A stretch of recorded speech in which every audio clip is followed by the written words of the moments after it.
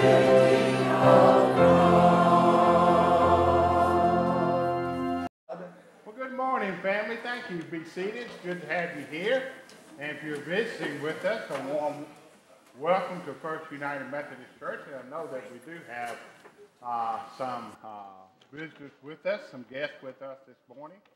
And I want to start off by saying something about the flowers downstairs and in the narthex. The beautiful flowers are placed here by friends and family of Lynn McElwain. It's been a year since she went home to be with the Lord, and I know I speak for the family. We miss her and continue to undergird Riley and Anna and Patrick in our prayers, and we are very thankful for the beautiful flowers.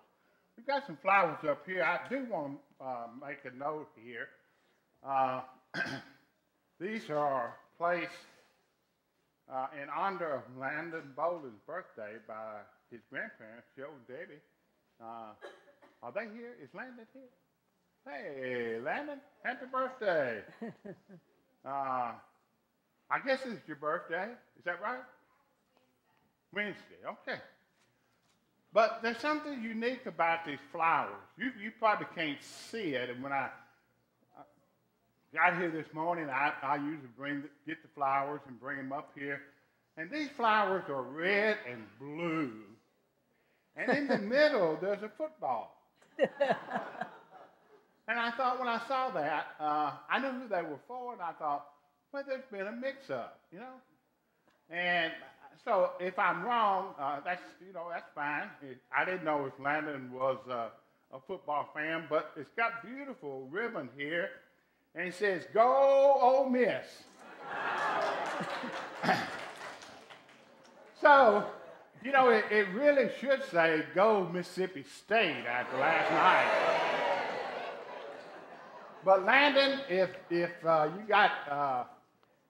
these flowers did accidentally get confused or misplaced, I hope you're an Ole Miss fan. Anyway, we appreciate the flowers being placed here.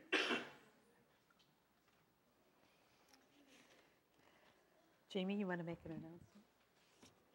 announcement? Sorry. Tonight is Saw You at the Pole. Wednesday, See You at the Pole. We're actually doing Saw You at the Pole first. The kids are going to meet here at 5:30. We're going to go over to the Interactive Center. It starts at 6. It should be over 7:15-ish. You can either pick your kids up at the Interactive Center, or I'll bring the van back here after it's over, which would be, I would guess, at the latest 7:30. So. You got a bake sale next Sunday? Bake sale next Sunday. So don't eat breakfast. Come hungry. We've got some pretty good cooks. Will it be before, after church? After church, like we usually do. It'll be right down in the lobby. So as you're leaving the church, you can, on your way to lunch, grab some dessert, get that. And for the parents, the youth parents, I've got some calendars. I will be emailing these out also. But if your child is in youth, see me, and I'll get you a calendar of some upcoming stuff. Mm-hmm. Some of you got a letter from me, accidentally, by mistake this week, saying you're invited to a meeting this afternoon, lay leadership committee, and you shouldn't have gotten that letter. Okay? Now, if you look at your bulletin, we do have a committee on lay leadership nominations this afternoon at 2 o'clock in the activities room. And those who are on that committee, your names are listed right there. So if you got a letter and your name is not listed here at the top, please don't come. I don't want you to miss a nap or whatever this afternoon. But if your name is on this committee, 2 o'clock in the activities room. And I'm going to say one more thing, then you can share. This afternoon at 6 o'clock here in the sanctuary, we're showing the movie God's Not Dead. This was a major hit as far as a Christian movie all around this nation. A lot of people got to see it, but a lot of people didn't get to see it. If you didn't get to see it, you need to see it. It will bless you in a very special way. 6 o'clock tonight here. There's no charge. Bring a family. We are not serving popcorn and cold drinks as been advertised, but you will enjoy the movie anyway. Okay? At 2 o'clock today is the funeral of Frances Prophet. Many of you know her. Her home has been River Chase for the last several years. But the funeral is at Holder Wells at 2 o'clock today. I did want to mention about the tutors, and last week we had in there readers. It's that time of year when students come knocking or teachers come knocking and saying, we need help with our students. So if you can give an hour a week to help out with Frank, with the tutors, or to help us at Central Elementary with readers, come and see us and let us know that you're available, and we'll get that lined out. Thank you. Again, we're delighted to have all of you here. We're in the fall of the year now, as I understand it. It's cooling down just a little bit, and God provided another beautiful Sunday for us together. Let's invite him to be present in all that we do, okay? Father, we've come to thank you. We've come to bless you. We've come to hear you say a word of encouragement that will increase our faith and increase our hope and trust in you. Lord Jesus, everything that we do here is always about you. So come in the name of the Holy Spirit. Come. In Christ's name we pray. Amen. Amen.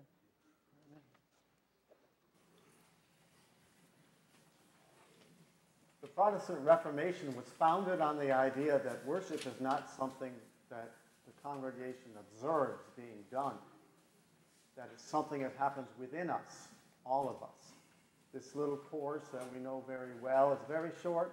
I invite you to sing it and use it as a way to prepare your heart to receive God and to listen to the words that you'll hear this morning. Let's stand, please.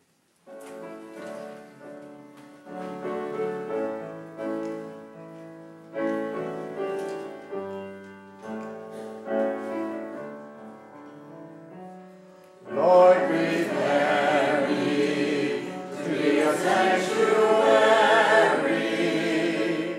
pure and holy, tried and true.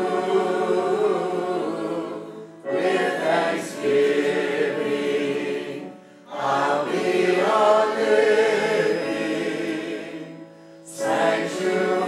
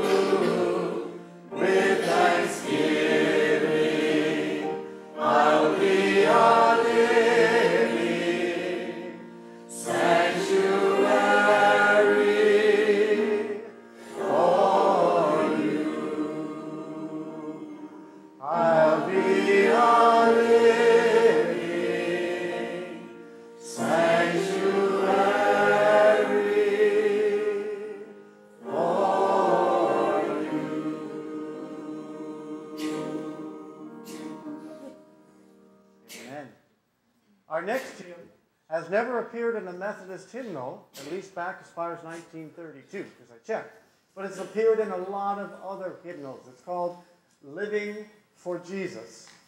And it goes along with Pastor's message this morning. So you may recognize it. If you don't, please do your best. We've got 4 verses. We're going to do them all.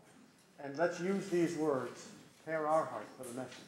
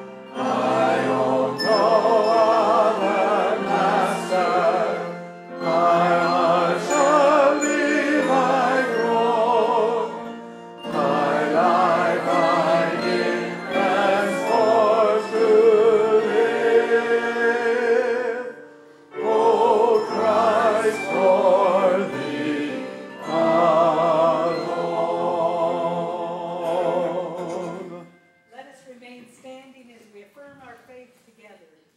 I believe in God the Father Almighty, maker of heaven and earth, and in Jesus Christ, his only Son, our Lord, who was conceived by the Holy Spirit, born of the Virgin Mary, suffered under Pontius Pilate, was crucified, dead, and buried. The third day he rose from the dead. He ascended into heaven and sitteth at the right hand of God the Father Almighty. From thence he shall come to judge the quick and the dead. I believe in the Holy Spirit, the Holy Catholic Church, the communion of saints, the forgiveness of sins, and the resurrection of the body, and the life everlasting. Amen. You may be seated.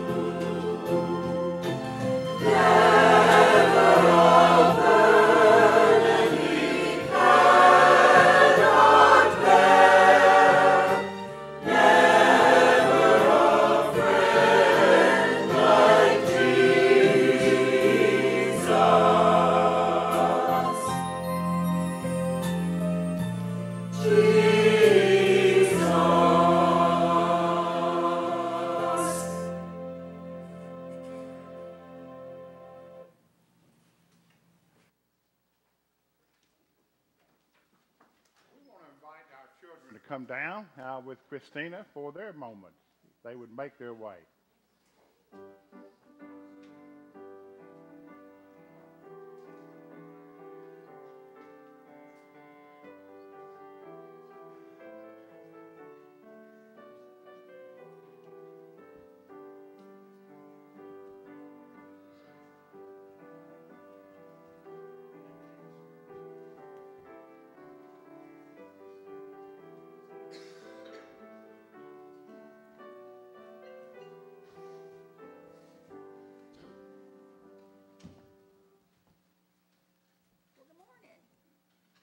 This morning? Try again. How are you this morning? Good. Very good. Thank you, Addison. Parents, I wanted to mention tonight while y'all are watching God's Not Dead, we'll be on the other side watching Mercy Rules, and we'll also have a nursery. So, we had a good week? We had a good week? Have you ever said to your mom or dad, "That's not fair"? Probably 5-6 times a day. Yeah, I know. You say it all the time. That's not fair. He got more ice cream than I did. That's not fair. He gets to stay up later than I do. You said that before? That's right. That's what I say. I know that's not fair, but he's older than you. Or that's not fair. He ate all his vegetables. Right? Well, I want to tell you a story from the book of Matthew. It's a story Jesus told, and it was about a man who owned a vineyard, and he went and hired some people to come work for him. He hired some in the morning, then again at noon he hired some more, and at the end of the day he hired another set of people to come work. Well, at the end of the day, when it was time to pay them, he paid them all the same. What do you think the people that worked all day long said? What do you think they said? Yeah, there we go. That's not fair. I worked all day long. He only worked an hour. Why are you paying him the same? Well, the man that owned the vineyard said, I paid you what I told you I was going to pay you. Why are you so upset that I'm being generous? Are you jealous of my generosity? You know, that leads us to ask, is God fair? Of course he is. Very good, Addison. There we go. Of course he is. He's always fair. You know, if he wasn't fair, would we be going to heaven? No. Jesus loved us so much, a real, true love, that he sent his son to die so that we could all join him in heaven. If we got really what we deserved, we would not go to heaven, would we? But because we were loved so much, God made a way for us to come to him. Will you pray with me?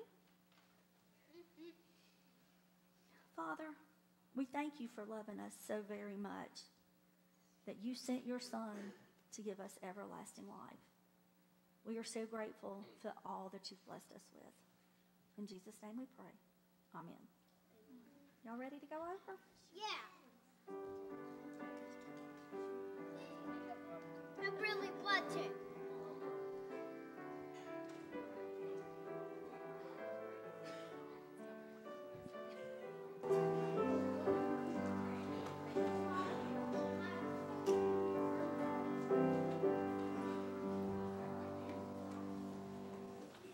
We invite our ushers to come forward now for the receiving of our tithes and our offerings.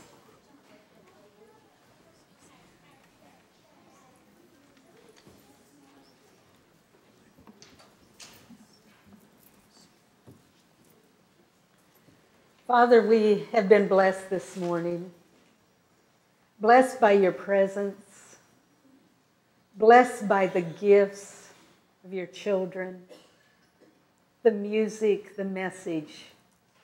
Lord, it lifts us closer to you. And now we have opportunity to give out of that blessing. May our offerings bring glory to you and expand your kingdom for your sake. In your name we pray. Amen.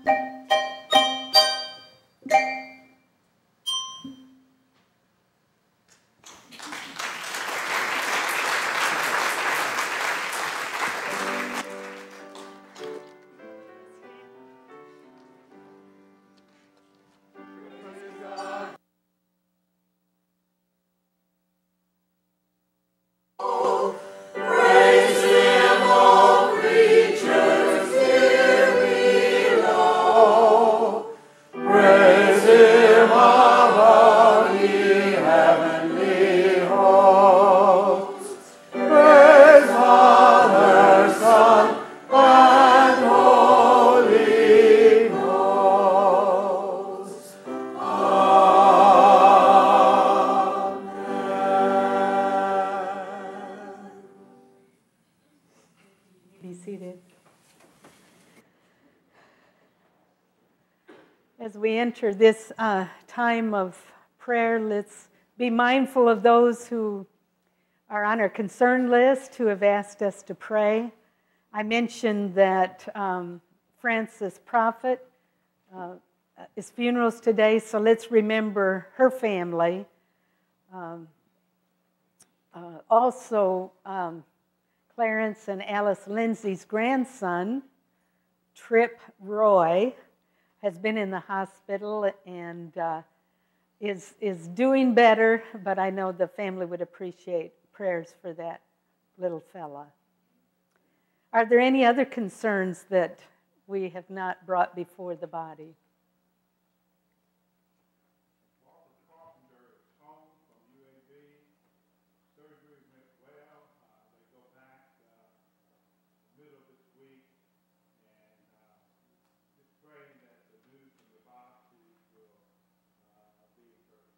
Okay. That's Barbara Carpenter. Brother Jim said that she had her surgery and now they go back for the report on the biopsies. So let's remember Harry and Barbara in our prayers. Jamie?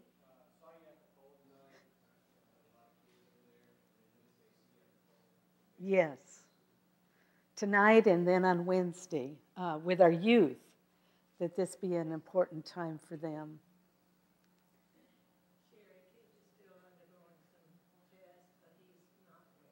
Okay. Anita's asking us to please keep Keith Belcher in our prayers. He's still undergoing more tests. So let's remember that request as well.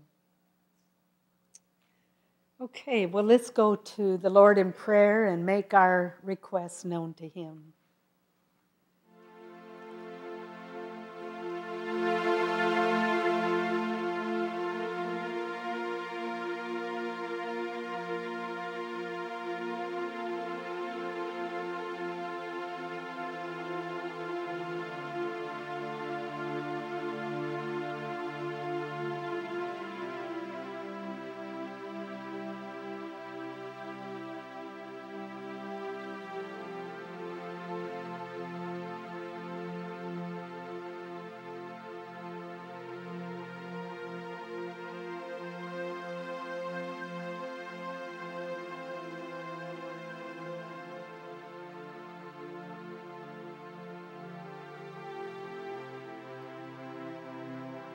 Lord, when we quiet our hearts,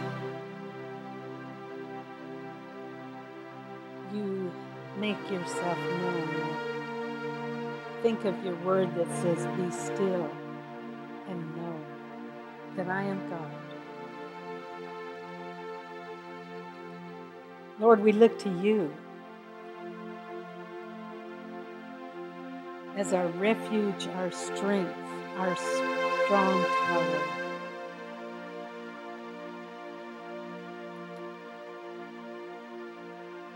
We weren't meant to go it alone because your promise is that you are with us always. And in times of trial and testing, all the more you make your presence known as we look to you. So for all these concerns that are before us and for these concerns lifted today, we pray for your presence to surround every situation. For those that have been voiced and those that are unspoken.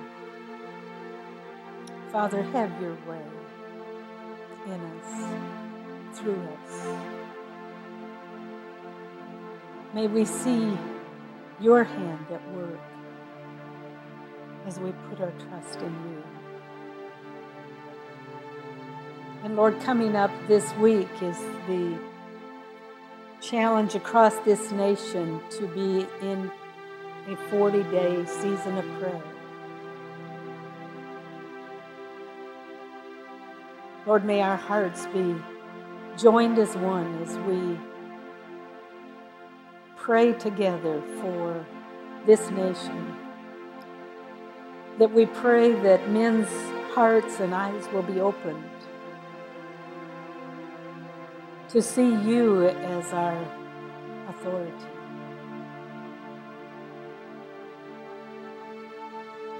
Lord, we pray that you would be with our leaders and those who stand in the gap, for those who are holding up truth. Lord, have mercy on this nation.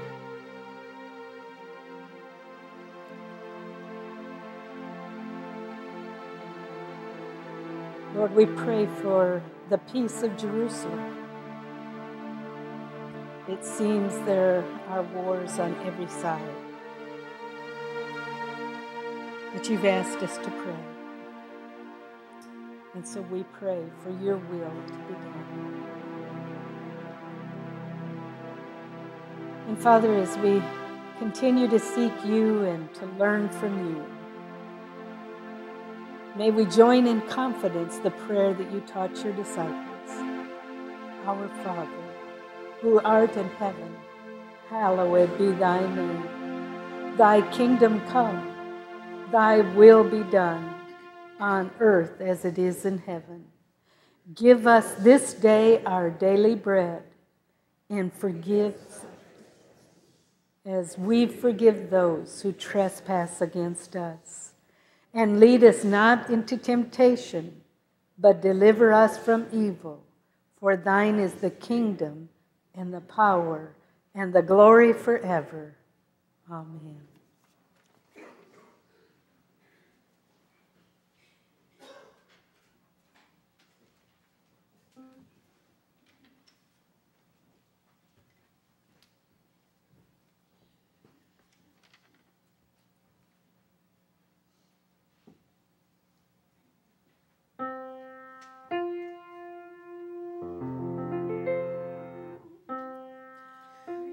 Rejoice in the Lord always, and again I say rejoice.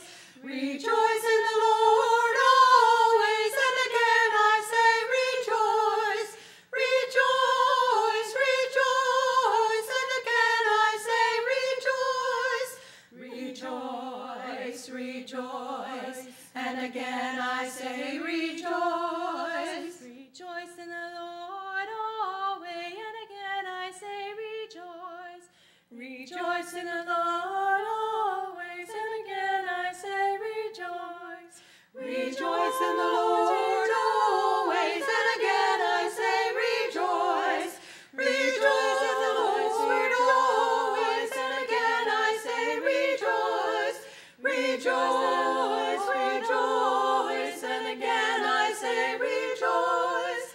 Rejoice in the Lord always, and again I say rejoice.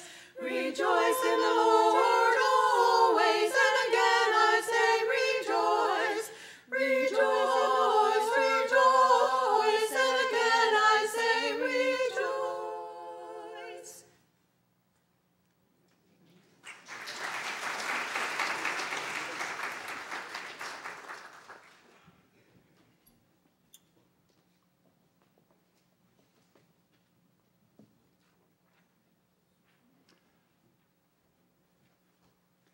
Wow! I'm telling you, that was good, wasn't it?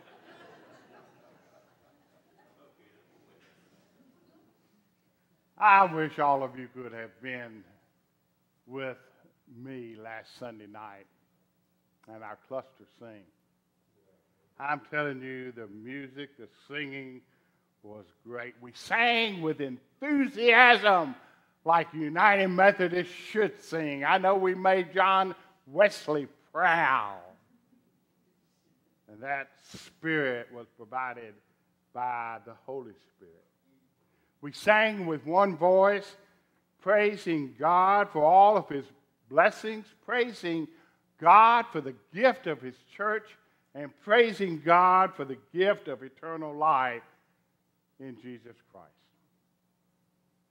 And I know I'm a little prejudiced, but I think our choir led the way. I think our choir set the example for that singing.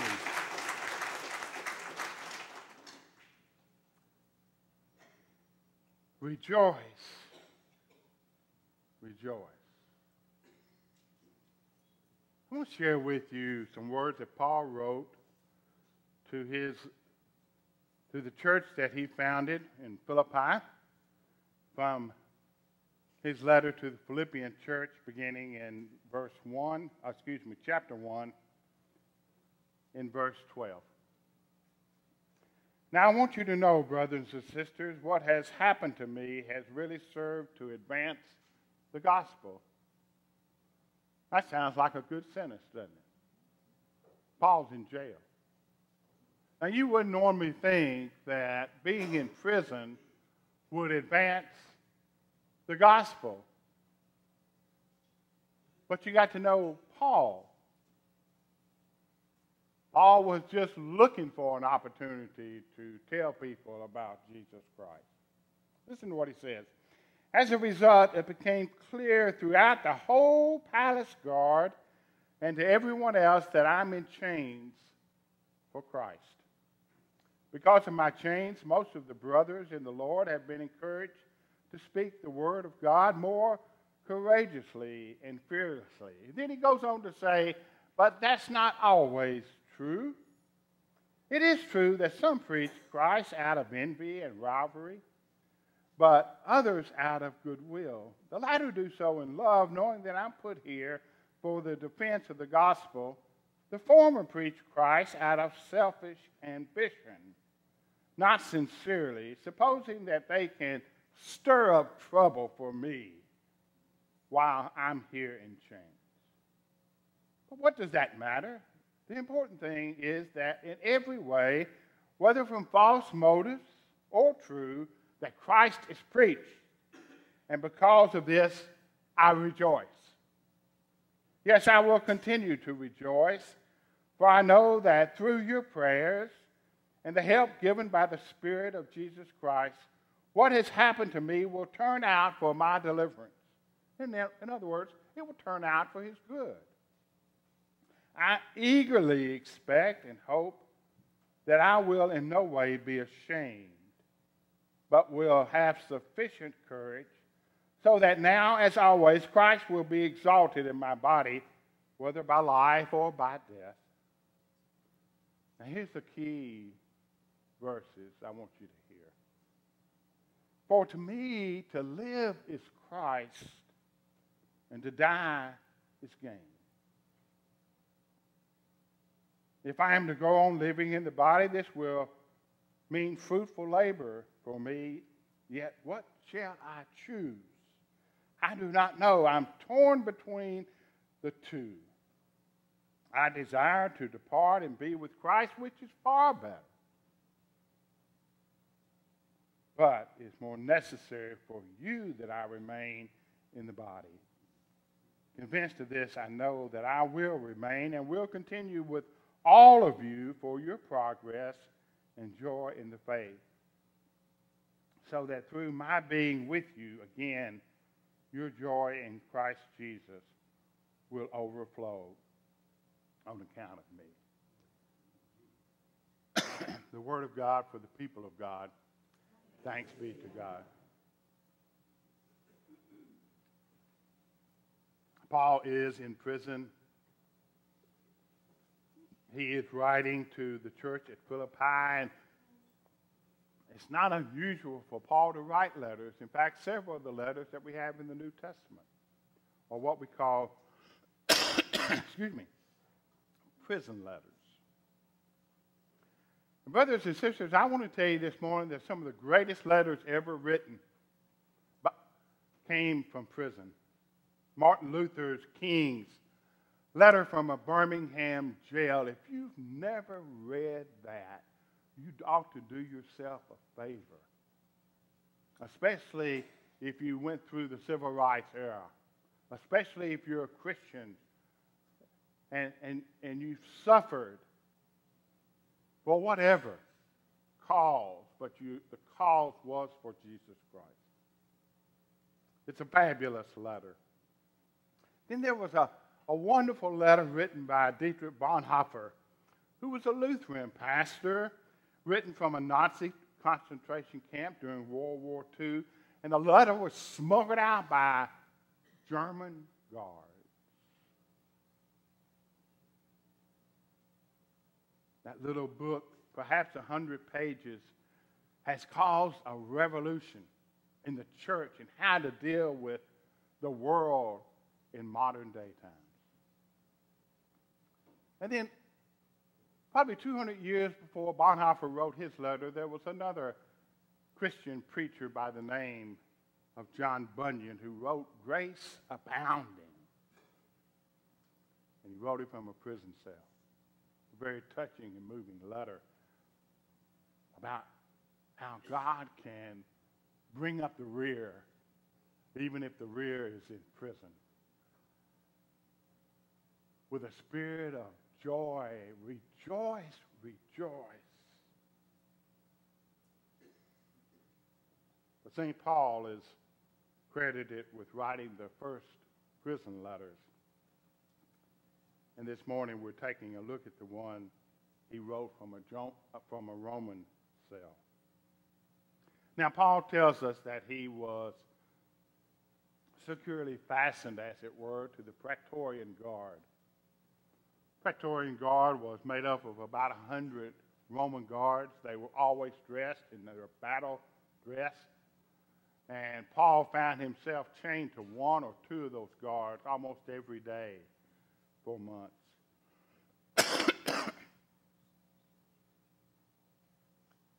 But now he's writing to his favorite church.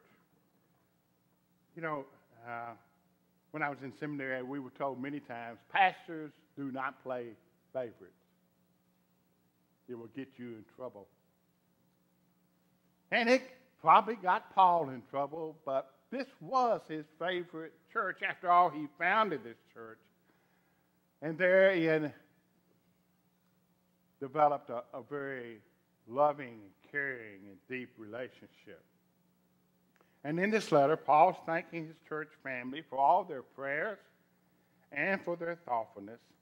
In fact, Paul tells us in his letter that the church at Philippi is sending a Christian convert by the name of Epaphroditus.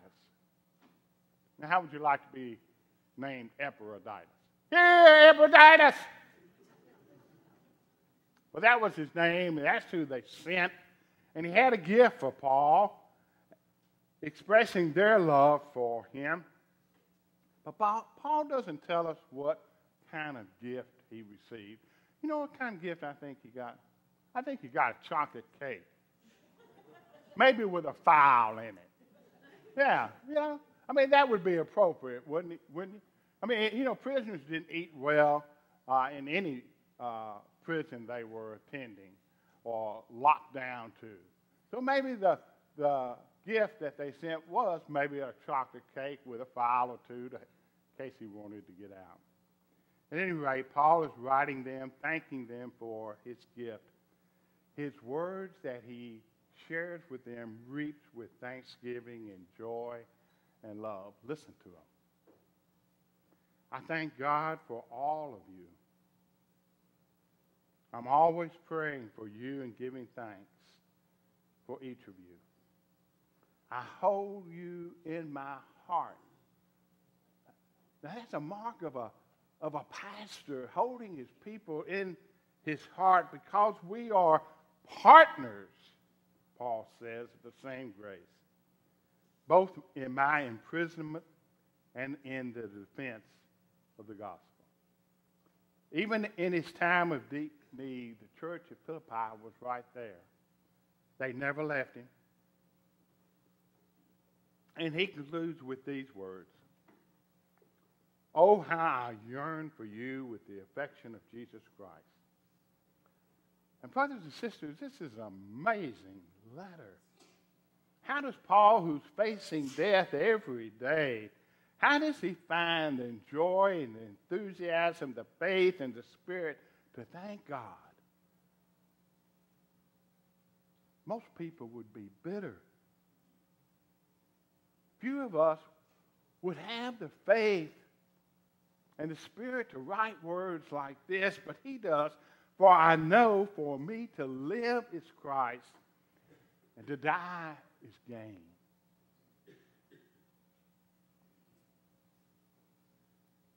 I don't know.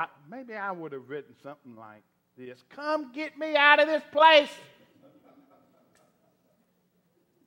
I once remember reading a story about Woody Allen and what kind of funeral that he had requested. He responded this way. He said, I want all my friends to gather around my coffin and do everything to bring me back to life. And I thought, Woody, Jesus Christ can take care of that for you. Paul was writing to his friends about what it means to live one's life in faith in Jesus Christ. Listen to what he says. He said, I want to go home to be with Jesus. But for your sake, I'll stay a little bit long. Well, I thought, I've never been in jail. I was reading this last night about 9 o'clock. And I thought, uh-oh. I shouldn't say that I've never been in jail, because I have been in jail 2 times. Not for serious crimes of any reason, and certainly not for any length of time. And I certainly wasn't worried about dying while I was in prison, although I was probably closer to death than I realized when my father found out that I was in jail.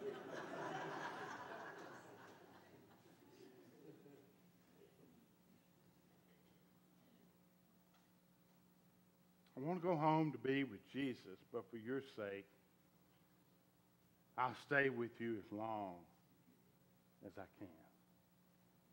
Let me tell you what I think Paul wants the church to hear then and today.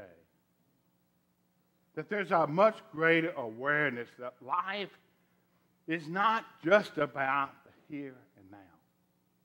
Let me say that again. Paul wants us to understand that there's more in life than what we experience here and now, that God has a plan, an eternal plan, and that plan is so much greater, so much larger than your life or my life. I think that's why Paul is inviting us to always give thanks, no matter what we are experiencing. Even when we are suffering, or even that we might be chained to some experience or circumstance that brings forth trials and sufferings, or maybe we're chained to someone who's making life unbearable for us. That with Christ Jesus, there's always reason to be thankful. Amen? Amen? With Christ Jesus, there is always reason to give thanks, even when we might be suffering. And I know that a lot of you already know that. You've already learned that truth, that you can find God's joy even in the midst of difficult times, because you know without a doubt that you belong to Jesus, and nobody in the world can change that reality. I believe that Paul knew this in his mind. Now listen to me. I believe that Paul knew this in his mind. I believe that Paul preached that in his preaching. But something happened over the years of his missionary journeys. Now Paul knows this in his heart.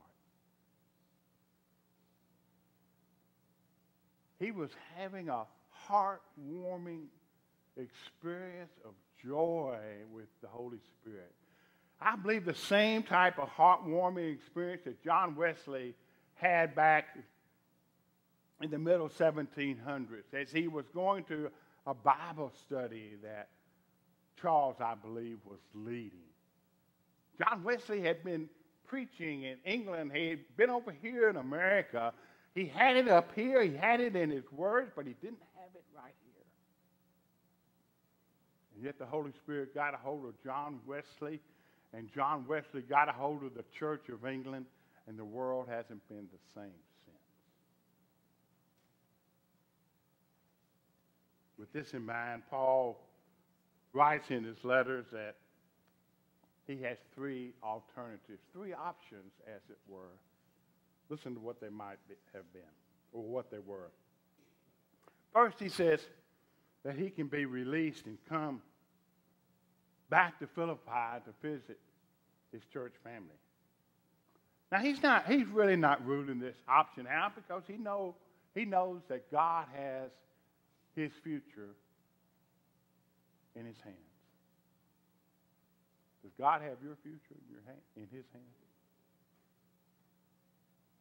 Maybe Paul was remembering when he and Silas were back in Philippi in prison. You find that story in Acts chapter 16. They're having a revival in prison. They're having prayer meetings.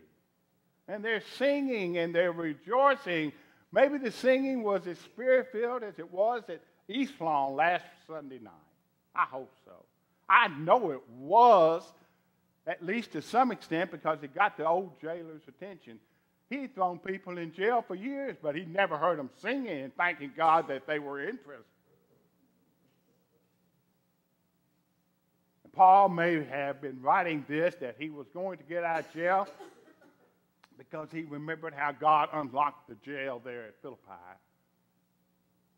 bringing an earthquake, and that old jail just shook under that earthquake, and the doors opened up, and Paul and Silas, and I suspect a few other would-be criminals, walked out of that prison. But not before Paul and Silas stopped to pray and to lead the old jailer to Jesus Christ. He says, I've come in to see you, and it won't be long, it'll be soon. See, brothers and sisters, we can say things like that when we understand that God not only has our todays in his hand, he's got our future in his hand as well. And with God holding the future, anything can happen. I remember a couple of years ago around Christmas, and I don't remember laying on the floor, but I was somewhere here. And God had my future in his hands. And he still does. Talk about singing a song of thanksgiving. Man, wow! Secondly, Paul knows that his plans of maybe being released from prison might not happen the way he would like for it to happen. He says, that's okay. That's okay with me if I don't get out of jail, because there's enough work for me to do as long as I'm alive right here where I am. Paul finds himself, I love this, Paul finds himself chained to prison guards. My friends, that is a preacher's dream. They can't leave. They can't go to sleep. He's got them right where he wants them, and he shares the gospel with gusto as he tells them about the difference that Jesus Christ can make in your life, that no matter what is chaining or holding you down, you can look at it with joy and thanksgiving because God's got you in his hand.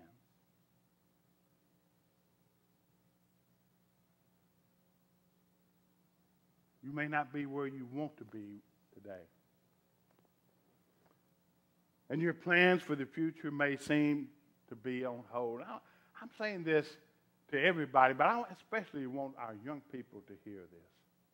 You may feel like you're not going anywhere. In fact, you're going further away from your plans. So what do? Well, Paul's telling you what you do. You trust in God. Looking for something positive that's happening in your life right now. And give thanks for those things. You see, God might have plans for you to be right where you are right now. You don't want to be there. You want to be over here, but you're over here. But God, this is where God wants you right now. You can't see any good from being over here, but God knows that He's getting ready to use you to do something great for His kingdom. You just can't see it. That's where trust and faith, that God's got you today and God's got you tomorrow in His hands. So keep trusting. Keep looking for opportunities to serve the Lord Jesus Christ right where you are, because you don't know what's coming down the road. And that's not just for young people, that's for all you old people out there too. And then last, the third alternative was that Paul would die. Doesn't sound like much of an alternative, does it?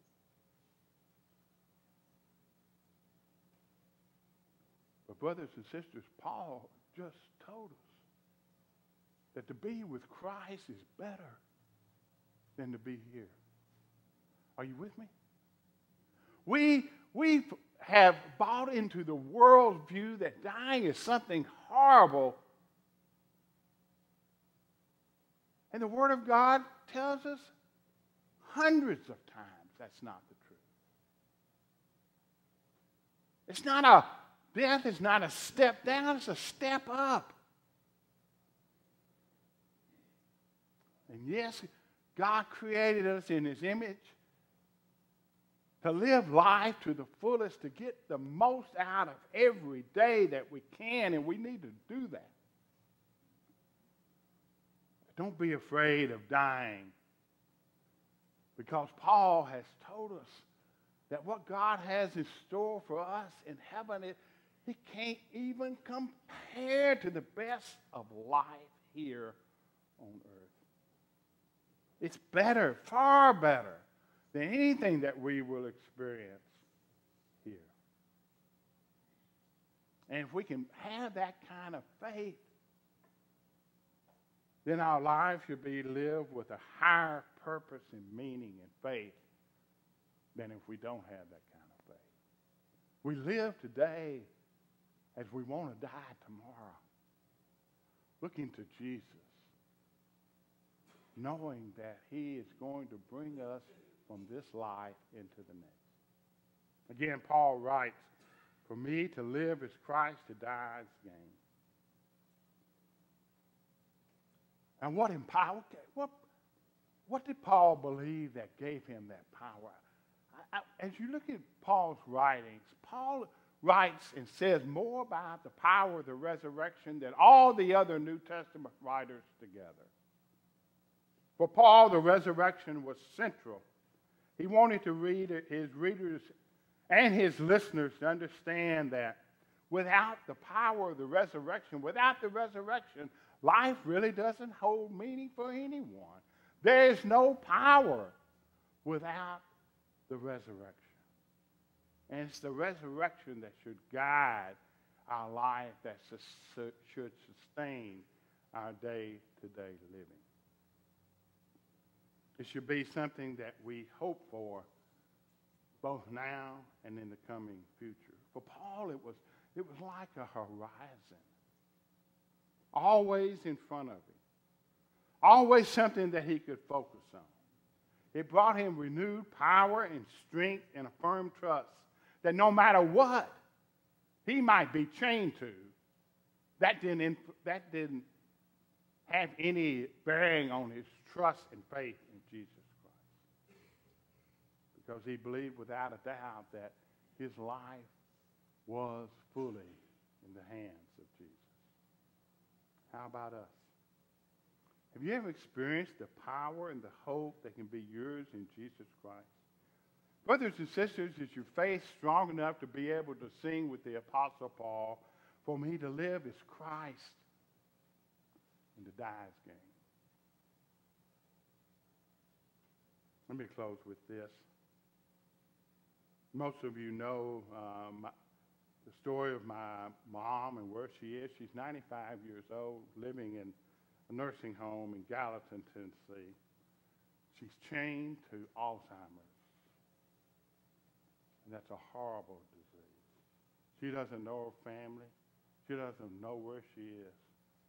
But I believe in all my heart that her faith in Jesus Christ is still just as firm as it always was. We go to see her and we pray for her. We might even sing songs to her. When we celebrate the good things that Jesus is doing in our family, a smile comes on Mom's face. I know she understands that. Paul writes,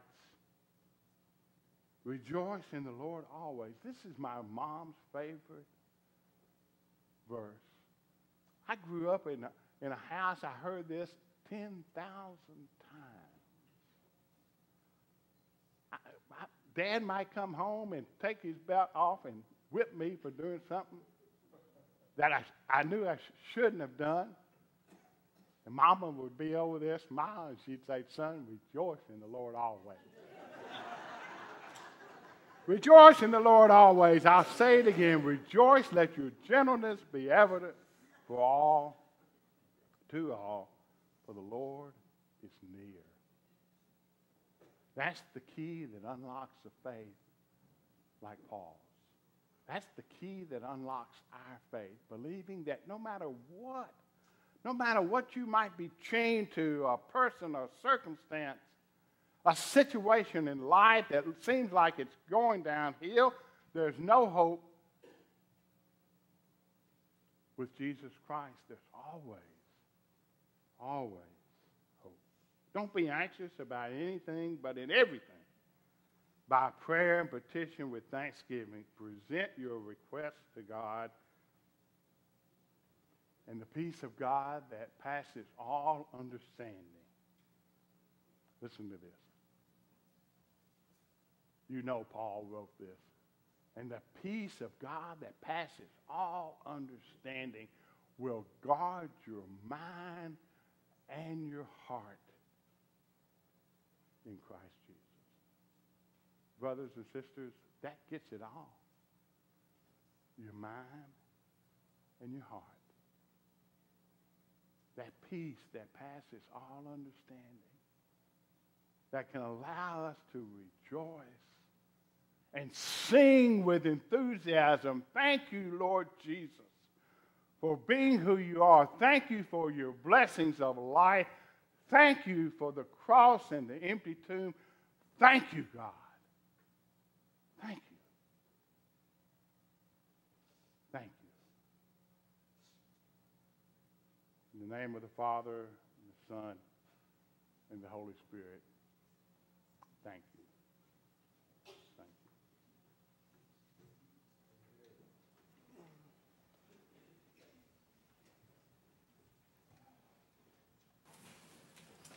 Our closing hymn comes almost entirely from God's Word, paraphrased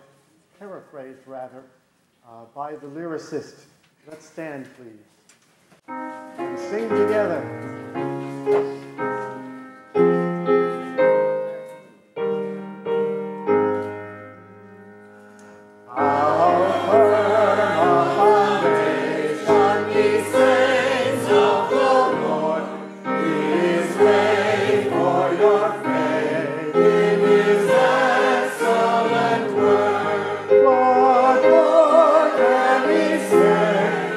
To you he has sent, to